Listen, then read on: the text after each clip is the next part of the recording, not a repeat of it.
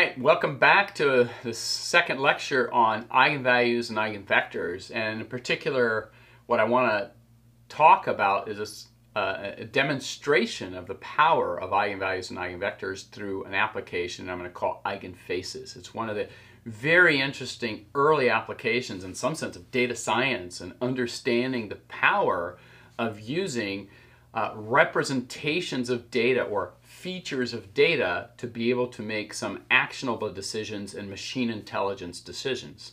And so this really started very early on, and this Eigenface application I want to talk about, it does two things. First, it starts to generalize our concept of what we're going to be thinking about in terms of matrices themselves. So far we've been thinking about it for this course in terms of the matrices represent systems of equations or something that comes out of a physics-based model. But here we're going to start thinking about matrices just being collections of data, and what does an eigenvalue and eigenvector for that data mean. So more notes and a link to the class website is here. So just below in the description you can hit that link, and you'll go to the class website where you'll see a broader range of lectures as well as notes, data, code, everything you need for this class.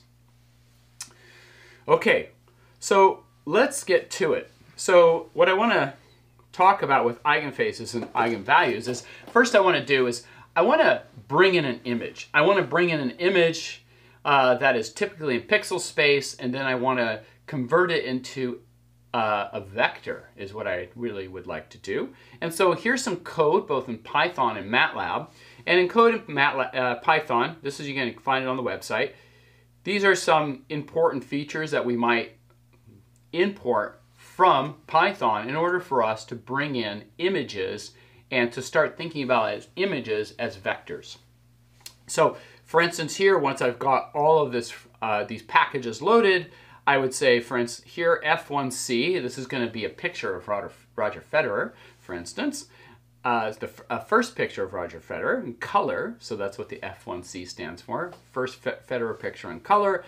I use the imread command, image read command. So image.imageRead fed1.jpg. So it goes in the file, this folder pulls in this JPEG image, and once you've pulled in this JPEG image, normally what happens, it's in pixel space, so it has that representation, and since it's a color figure, it also has an RGB representation. In other words, each color picture has a red, green, and blue pixel designation. And so really what this is the number of pixels in the X and the Y direction plus 3 layers of colors. So it's basically, it's a generalization of a matrix to what's called a tensor. It's a collection of data, which is a data cube in some sense, right? So it's got thickness 3, which is the RGB, along with pixels in X and pixels in Y. But what I'm going to do with this is I just want to use it as a matrix. And so what I do is use the command RGB to gray, which turns it from color to grayscale. And so once I've done this, now I've flattened this down, and I can even resize it. So if I've got a bunch of figures and I want to make them a standard number of pixels, I've resized this to 120 by 80 pixels. So that allows you to do this resize, which allows us now to work in a common framework across all of our images because they'll all be the same size. I can also do this in MATLAB by the, again, imread, image read command. Here it is. Here's a picture of, let's say, Clooney, JPEG. So I have a picture of George Clooney here. I'll just show you in a minute. And I pull this in. I can do the same command, RGB to gray. Here it is. So it's going to convert it from a color map, which has the red, green, blue designation, down to just a grayscale. And then normally when you're in picture frames or pictures have a very different representation in terms of what the numbers mean. And so the double command turns it now to double precision numbers. So now I can do math with it. So for instance, I could find eigenvectors and eigenvalues, whereas if I don't do this, it's in a format called uint8, which means it's a bunch of integers that take values between 1 to 255, and you can't do standard matrix manipulations with these numbers. Finally, I resize this just like I did before. I am resize, and I resize it to 120 by 80. So the point of these two codes is very simple. How do I read in a piece of data, which in this case is an image, that I first turn it into a grayscale, and then I make it so that all the sizes are the same, 120 by 80. And so these two pieces of code are sort of like starters for you to be able to import images, because part of what we're going to do is now start to manipulate images and start understanding what eigenvalues and eigenvectors mean in the context of face images. So I have a code that does this. I'm not going to go through the code in detail because you can download it off of the website. But here, for instance, are a set of pictures. And I have very few pictures, actually. Normally, when you want to do something like this, you'd want to do a large number of pictures with a lot of data. But for the purposes of showing some of the important features of what we're going to be looking at, this will do just fine. Okay? So what you'll see here is in the top row, I have 5 pictures, and this is George Clooney. Here you go. So 5 pictures. Notice that I've cropped the face roughly the same for all of these images. The second row, I have Barack Obama. There we go, 5 pictures. Notice that there's quite a diverse set of backgrounds behind these faces, right? Some are dark, some are light. In either case, though, I've got the face pretty well centered in the frame. Margaret Thatcher is here, okay? And again, mostly these faces are looking head-on into the camera. However, there are some slight turns of the head, which are good. And then Matt Damon. Here we go. Matt Damon is right down here. 5 pictures of Matt Damon. So what I'm going to do with this is I'm going to take each one of these images, which is I've downscaled them to 120 pixels in this direction, 80 in this direction. So it's 120 by 80 for each one of these pictures. And what we're going to do is start to use eigenvectors and eigenvalues to start to identify for us common features in images. And right away, a couple things I want to highlight to you. So we're here looking at these images, and again, I've already said it's 120 by 80. And what we're going to do with each one of these images is we're going to turn them into a vector. So we're going to think about 120 by 80 being there are 80 columns here. And so we can take those 80 columns and stack them up on top of each other into a very long, skinny vector. Or we can lay it across as a large row vector. This is called data flattening. So this is done commonly for many data sources in which you have various things that you measure. For instance, here, this is the pixel space in X and Y. I could also take the RGB cube. But data flattening takes all of these things and just takes them, reshapes whatever tensor you have into a large vector. Test, test. Okay. So that's what we're going to do to collect this data. And here I have 20 images, which means I'm going to create 20 vectors. And because the 20 vectors are 120 by 80, each vector is going to be length 120 times 80. Okay? So this is what we have as our data. This is going to comprise our matrix A. By the way, I could also look at, this is sort of an interesting just observation, which is I could take all of these George Clooney pictures and I could average them. So just add them together, divide by 5, because I got 5 pictures. Same thing with Obama, Thatcher, and Jason Bourne. And what you would find is the following, right? So here are these faces, which are sort of their average faces. So I start here with Clooney, there's Obama, and already you can see that, in fact, you can still see a lot of features here, and you can still recognize that person, even though the quality is pretty poor. So one of the questions that we always ask is, so clearly there's something here that your eye is using to make a recognition decision about who these people are. Even if I don't give you a high quality picture, you know who they are. You could label them because you know I'm working with 4 different people. And it's not like you look here at George Clooney and think that's Margaret Thatcher. In fact, it's pretty clear it's not. Or that you look here and see Matt Damon, or that you think it's Margaret Thatcher or Clooney or Obama. You look at it and it's pretty clear that that's the Matt Damon picture.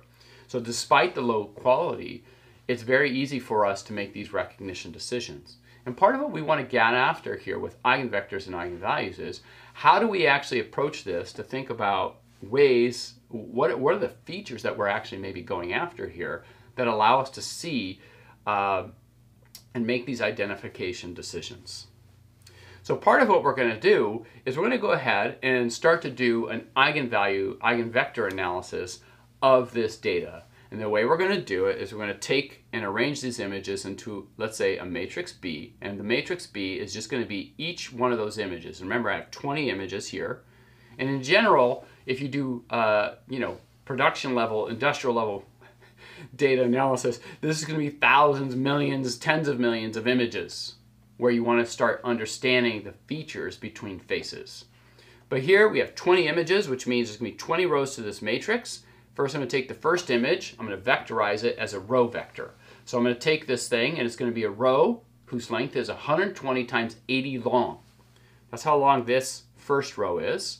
And let's say that's the first picture of George Clooney, and then the second picture of George Clooney, and then I put Barack Obama's, Margaret Thatcher's, Matt Damon's, all together, 20 rows, which have 120 times 80 columns. So that's my data matrix.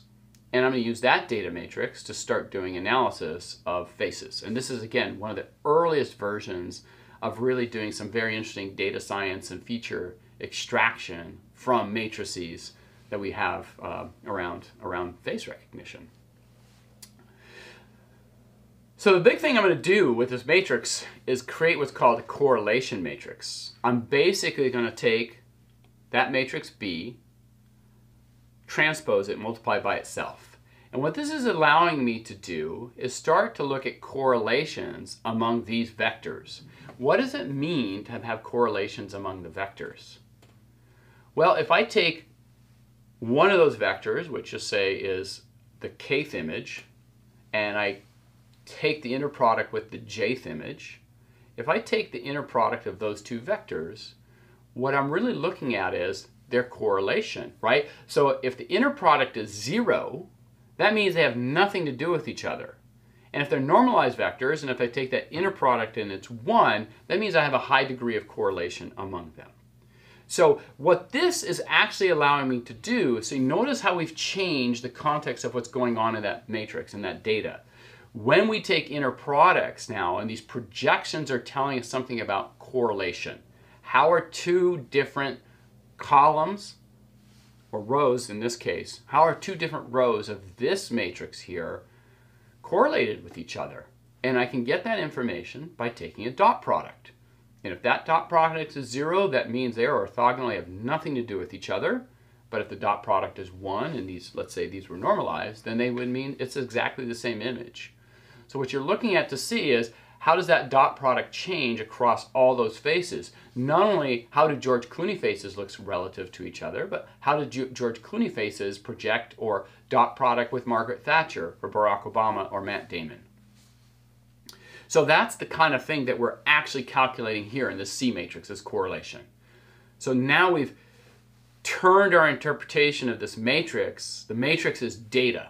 It's not solving some 3x3 system or solving for currents and with resistors and so forth. This is actually just straight data, and our inner product tells us something about correlations. So how do you do that in Python or MATLAB? Here are some basic code structures to do that. So I am going to import from NumPy from a linear algebra called LA, because what we're going to do is eigenvalue decomposition. I'm going to call it, LA is going to be this linear algebra package. So I can just simply do V comma D. So first of all, I create the matrix B, and I already showed you how to read in images. And so now you take these images, you stack them on top of each other to make the B. And then I matrix multiply B times B transpose. So that's matrix multiply, and that creates my correlation matrix C. And then I can actually find its eigenvalues and eigenvectors just by simply, here's the eigenvectors, here's the eigenvectors by la.eig. So this is calling the linear algebra package. I could have just said linalg.eig C or la.eig C, whichever one. But there's a little code structure for doing it. In MATLAB, here you go. C is B times B. And actually, I think I have this backwards. This just should have been just B times B transpose over here. Apologies for that. Okay, and then you just use the eigs command and you get back V and D. Now notice here with eigs, I'm actually doing something a little more sophisticated than up here, which is I'm taking that matrix C, putting it in there. And what I'm doing is I can ask, I only want the top 20 eigenvalues sorted by the largest magnitude. So this is a very simple statement which allows me to get eigenvalues and eigenvectors to this in a very efficient way where I can specify what I want, which is the largest magnitude, and I only want 20 instead of all possible eigenvalues, eigenvectors. You can do something similar here in Python as well, but this is the code structure for executing the eigenvalues and eigenvectors on this correlation matrix here. Okay, and like I said, apologies, that prime should have been over here. Okay, so what do we get from this? Once we've executed these, I want to talk about the interpretation. And what I'm showing you here on this plot is I'm showing you these are 5 faces. They look like faces. They look like very warped faces in some sense, or kind of weird. But what they are, these are eigenfaces. So I got the eigenvector, which is of length 120 times 80. I reshaped it back to 100. So it was length 120 times 80. Now I've reshaped it back to 120 by 80. And this is the dominant eigenface. This is the second eigenface, the third eigenface. So these are just eigenvectors. But these eigenvectors, remember, they're a coordinate system. And in this coordinate system, you start to see the features that we can use to do face identification. So let's talk about these features. The first feature is interesting because what does it really have for us? If you look at this, right, you see that what this first feature is sort of in some sense the most common thing that all faces have. So first of all, it's round or oblong. You got some eyes. It has a little bit of a feature of a mouth, but then you have this hair face separation. So every single one of the faces I showed you, there was clearly a feature where the forehead ends to the hair. It has eyes and nose and mouth. And this here really picks up a lot of that basic feature. So it's very hard to tell the difference between any face because this is just a common feature across all the faces. And in fact, what I'm showing you here on this picture is the eigenvalues and what the actual values of these largest magnitude eigenvalues are. Notice the first one, which is that one, is much bigger than the others. So it's quite a bit bigger. Look at this. This goes to 10 to the 10. The next one's at 10 to the 8. So this is like 2 orders of magnitude bigger than the others. Okay? So that tells you something important about what this eigenvector is picking up. It's picking up these dominant features that all faces have. The second eigenvector, here it is. You can start to see a little bit more of the eye structure, ears, mouth. Same thing with the third, the fourth, and the fifth. And in fact, one thing I want to point out, it's around the third and the fourth that you start actually starting to see some teeth. Remember that out of those pictures originally, there was only about 4 or 5 of the images where teeth was shown. So eventually, teeth shows up as one of the features in this thing. So the idea here is all those faces could be represented as a linear combination of these features or these eigenvectors. Okay? So another way to think about this from the data science perspective is this is now a feature space. In this feature space, we can start now to represent any generic face because we can take a new face and project it onto these eigenvectors to get some idea of how some new face or new person's face would project relative to the other faces that we have here. Okay? So it's kind of an interesting concept. We've turned this idea of an eigenvector into a coordinate system, and this is an eigenface coordinate system. It allows us to start thinking about how could I use this to do face identification or person identification. In fact, this is one of the earliest things that we started thinking about for this, and this is all the way back in the late 80s. So in fact, just to make this more concrete, I'm going to take the average Clooney face, Obama face, Thatcher, or Matt Damon face, and what I'm going to do with this is I'm going to take those their average face, which is the average over the 5, and I'm going to project it onto those first 20 eigenvectors. So here's what George Clooney looks like projected onto those. Here is what Obama looks like projected onto those. Here's what Thatcher looks like on those. Here's what Matt Damon looks like on those. And notice, these are quite different. And this is exactly what we can use to start to do a classification task, which allows us to identify Clooney versus Matt Damon. What is the difference? Well, look at Matt Damon. Look at these very strong signatures, positive and then negative, on the first 5 eigenvectors, whereas Clooney's have a very different structure there. Same thing with Obama, has very different structure here, very low representation on the higher modes. Thatcher has something different. So in other words, each one of these are like keys. They're like a key for representing one of these faces. So if I gave you a new face, and I didn't tell you if it was George Clooney or Margaret Thatcher or Barack Obama or Matt Damon, I just gave you a face and I said, okay, I want your computer to tell me whose face this is.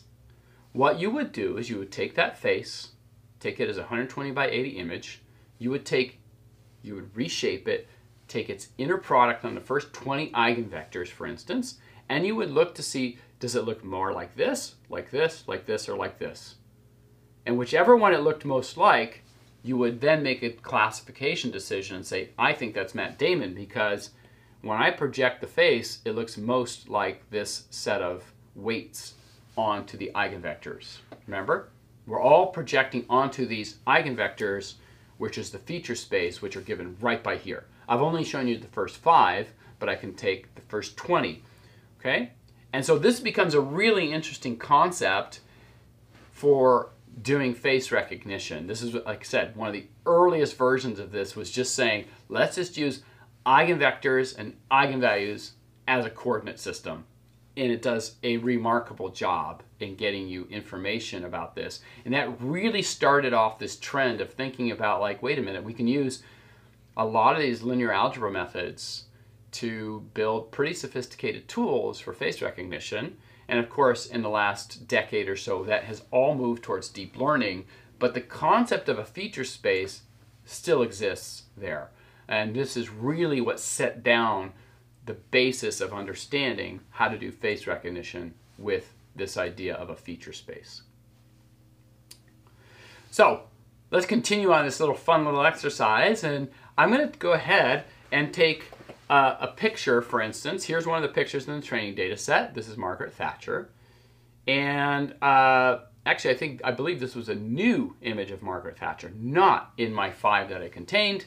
So I built this, right, I took 20 pictures, I built this thing out, and what I did is I said, let me take a new picture of Margaret Thatcher. Let's project this new picture onto the eigenvectors, and here's what I get. And what I could do is saying, hey, let's try to reconstruct Margaret Thatcher, this picture, in terms of this eigenvector basis. And notice what it does. It actually gives you back a face that kind of looks like Margaret Thatcher. In fact, I can look at the error of this new face against her 5 pictures, and here's where they are. And so, for instance, one of them is very close to one of the pictures there. So this is kind of an interesting concept. New picture. I project it onto the eigenvectors, and actually what I get out is something that looks pretty similar to, roughly it looks like Margaret Thatcher. I can also take Meryl Streep here, and Meryl Streep played Margaret Thatcher in The Iron Lady. This was a movie, I think she was nominated for Academy Award, of course, as usual. And we can take her, project it onto Margaret Thatcher, and here's what we get. It's actually quite different than here. And so part of what you're doing is saying, how does her likeness, playing Margaret Thatcher, actually stack up to images of Margaret Thatcher? And so if I reconstruct with these onto the eigenvectors I have, I get something that doesn't look like Margaret Thatcher very much. And in fact, the error between her representation, and the other pictures are quite large compared to, they can be pretty small in the with this other picture of Margaret Thatcher. Finally, I take Hillary Rodham Clinton. There we go, project onto here, and again, she does not look a whole lot like Margaret Thatcher, but she does look more like Margaret Thatcher than than we do with our representation of cinema here as someone playing Margaret Thatcher. So anyway, these are kind of fun games you can play with these representations. And again, it's all coming down to project onto this feature space, which are the eigenfaces, and starting to understand how do eigenfaces really help us understand to do face recognition, whether I'm looking at Meryl Streep or Hillary Rodham Clinton, how they project, how much do they look like Margaret Thatcher versus a picture of Margaret Thatcher I never had, and I project onto this. My little final example of this is me. I take a picture of me, there's my face, and I say I'm going to project myself onto these 20 eigenvectors. So there's my projection onto the 20 eigenvectors. And if I reconstruct myself in that 20 eigenvector space, here is my representation. Okay? And who do I look most like? I was kind of going to try to figure out, I was hoping I would look most like super handsome George Clooney, but it turns out I don't. What I look mostly like, and you could probably tell from the suit and tie, I look very presidential. So here's Obama, and my best projection are onto Obama pictures. And then here's Clooney. I look least like Thatcher, and then I don't look too much like Matt Damon except for one picture of me, one picture of Matt Damon. That's probably when he was super awesome, Jason Bourne, because probably I probably look like something like that. You probably think I'm Jason Bourne, right? So there we go. Presidential Jason Bourne with a little bit of super handsome Clooney. That'd be a nice way to think of oneself.